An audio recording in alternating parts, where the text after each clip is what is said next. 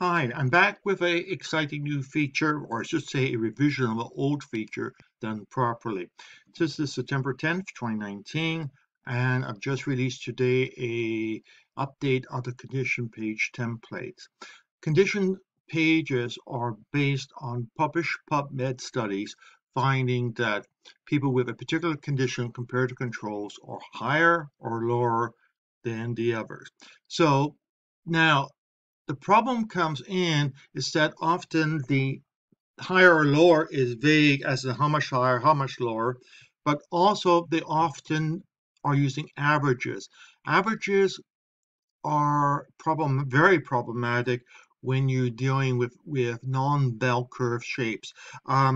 Simple example, the distribution of bifidobacteria is such that the average amount is so skewed that 80% of people in the same data set that I got the average from were below average. In other words, here's an average, 80% was less than that, 20% were above that, but all the numbers together puts a very high average, and whereas the medium, the 50% above or below, is way, way, way to the left.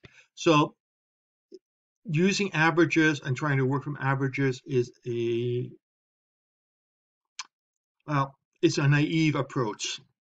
So my idea or my proposal, which I've implemented in code-wise, is okay, we know higher or lower, and we have our data now broken down into quantiles, which can be as small as 6% in each quantile. And we can now say, okay, so does higher mean you are in the top 6%, in the top 12%, 18%, or top 24%, or the bottom? And if we use that as a measure of whether or not you're high or low, we actually can make some good progress. And not only make good progress, we actually, I believe, can successfully combine data from different studies together to determine whether or not you have a high probability of having a particular condition.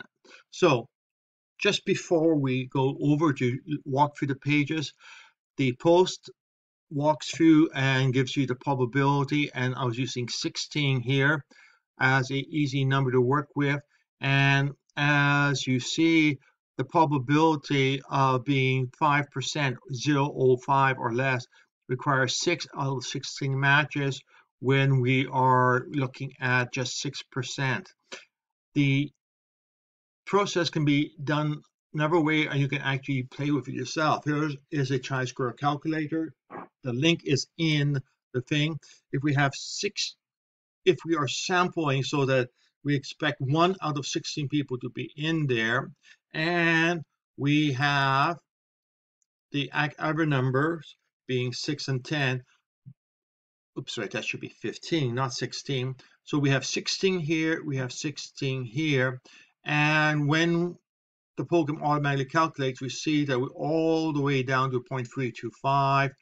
So when you have this number of matches, it's highly unlikely that there's randomness. Doesn't mean you have the condition, but it means that the pattern which is associated with the condition and your shifts have a strong association. I hate the word association, but it's the best word.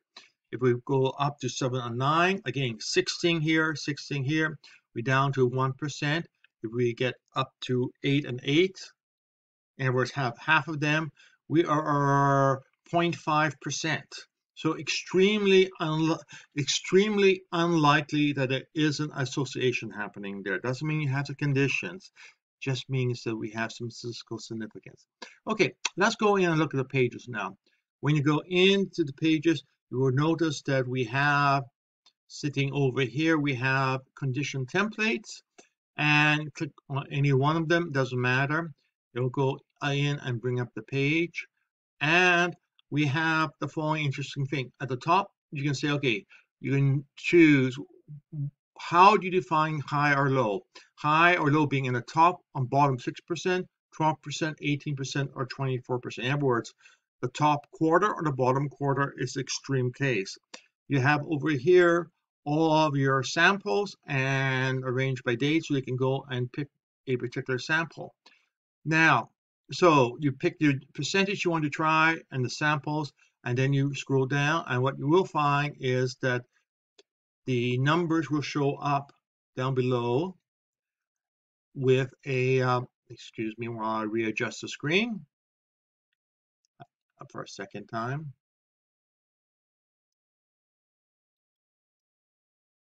Okay. Ugh. Grumble, grumble, grumble.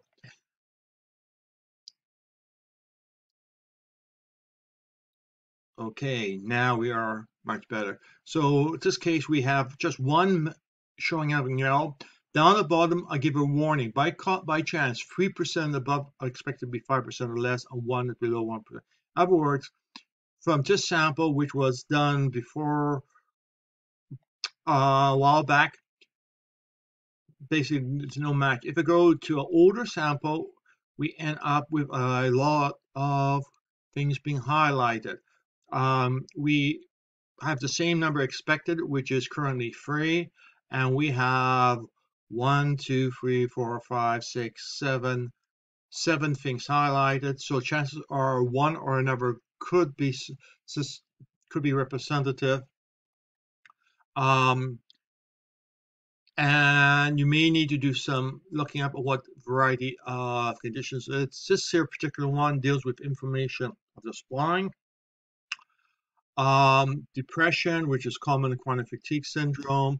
Graves' disease, which is also common in chronic fatigue syndrome. ME/CFS without IBS is also there. So basically, it looks like I, at that point in time, had a fair amount of similarities to chronic fatigue syndrome, although I was not an apparent. Now, if I go and update it to, let's just use the 12%, the numbers will change. In some cases, we have 1, 2, 3, 4. So if I don't go to the extreme values, the number of items that are matches drops down. I still have just little ones indicating I have probably a dysfunction. 0.01 indicates highly likely dysfunction, but what the nature of the dysfunction is unclear. Depression is what I have the greatest risk as.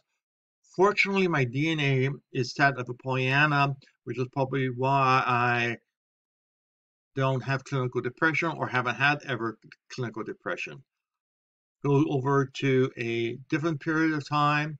Again, we still find this concerning shifts. Chronic kidney disease shows up there. We have stomach issues and even potential hit of Parkinson, which is a very high percentage. So there, and we have again 1, 2, 3, 4, 5, 6. And if I say, okay, let's be more precise, and we have a few more things showing up. Some of the other ones also showing up. Again, what the magic number is, we don't know. We have a choice. You can choose so that you're looking at the most extreme values, which in theory would be the best match for the existing studies. Or you can do a more broad ones. Again, we don't have enough information from the studies to know which ones to go through. And going on, and let's see where I am at the moment. At the moment, I go down and egads, I don't have anything being highlighted. In other words, after the relapse, the progress has basically wiped out all the disease characteristics across me at the 6% level.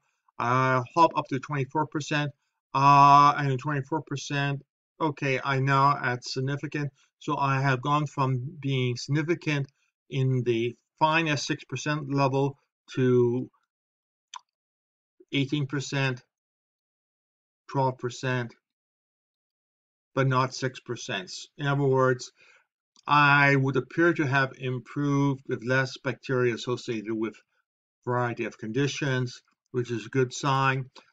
Not rid of them, because if I become more slack, I end up having it showing up, and thereby again, we are expecting 3 by random. We only have 2.